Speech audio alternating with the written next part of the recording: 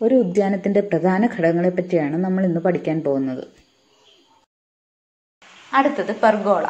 പാതകളിലൂടെയുള്ള extend ചെയ്ത ആർച്ചുകളെയാണ് pergola എന്ന് വിളിക്കുന്നത്. പടരുന്ന ചെടികൾ ഒരു വരിയായി നടുന്നതിന് യോജിച്ച ഒരു സംവിധാനമാണ് പെർഗോളകൾ. കുറെ ആർച്ചുകൾ ഒന്നിച്ചു ചേർത്താൽ അതിനെ പെർഗോള എന്ന് പറയാം. ഇതിന്റെ തൂണുകളിലൂടെയും മേൽക്കൂരകളിലൂടെയും കോളാമ്പി, മുല്ല മുതലായ പടർന്നു വളരുന്ന ചെടികൾ നമുക്ക് വളർത്താവുന്നതാണ്.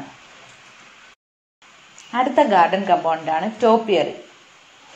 ചെറുമരങ്ങളോ കുറ്റിച്ചെടികളോ കലാപരമായി വെട്ടി പുതുമയുള്ള രൂപങ്ങളാക്കി ഉദ്യാനങ്ങളിൽ നിലനിർത്തിയിരിക്കുന്നതിനെയാണ് ടോപ്പിയറി എന്ന് പറയുന്നത്. നമുക്ക് മൃഗങ്ങളുടെയോ പക്ഷികളുടെയോ ഒക്കെ രൂപത്തിൽ ടോപ്പിയറി ഉണ്ടാക്കാവുന്നതാണ്.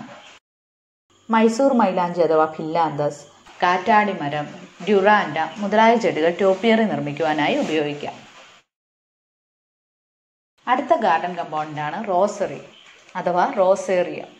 റോസ് ചെടികളെ കൂട്ടമായി ചെടിച്ചട്ടികളിലോ അല്ലാതെയോ വളർത്തുന്ന ഒരു സ്ഥലമാണ് റോസറി. അടുത്തത് ട്രോഫി.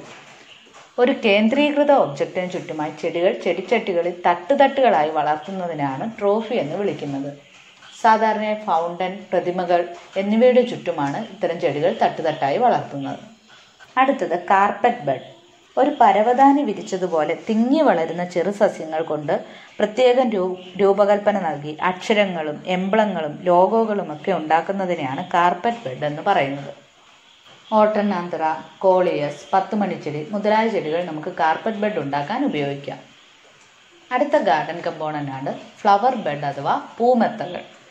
വിവിധ വർണ്ണങ്ങളിലുള്ള പൂച്ചെടികളെ ജ്യാമിതീയ ആകൃതിയുള്ള പ്ലോട്ടുകളായി വളർത്തുന്നതിനെയാണ് ഫ്ലവർ ബെഡ് അഥവാ പൂമെത്ത എന്ന് പറയുന്നത്. സിലോഷ്യ, സീനിയ, മാരിഗോൾഡ് മുതലായ ചെടികൾ നമുക്കിതിനായി ഉപയോഗിക്കാം. അടുത്ത ഗാർഡൻ കമ്പൗണ്ടാണ് ഷ്രബറി. കുറ്റിച്ചെടികളെ കൂട്ടമായി വളർത്തുന്ന സ്ഥലമാണ് ഷ്രബറി. അടുത്തത് റോക്കറി അഥവാ റോക്ക് ഗാർഡൻ. പർവ്വതങ്ങളെയും താഴ്വരകളെയും അനുകരിക്കത്തക്ക വിധത്തിൽ ഗാർഡനിലുള്ള ഒരു ഘടകമാണ് റോക്കറി. പാറകളും കല്ലുകളും ഒക്കെ ഉപയോഗിച്ചാണ് ഇത് നിർമ്മിക്കുന്നത്. കള്ളിമുൾച്ചെടി വർഗത്തിൽപ്പെട്ട ചെടികൾ നമുക്കിതിനായി ഉപയോഗിക്കാം. അതായത് അധികം വെള്ളം വേണ്ടാത്ത ചെടികളാണ് നമ്മൾ റോക്കറിയിൽ ഉപയോഗിക്കുന്നത്.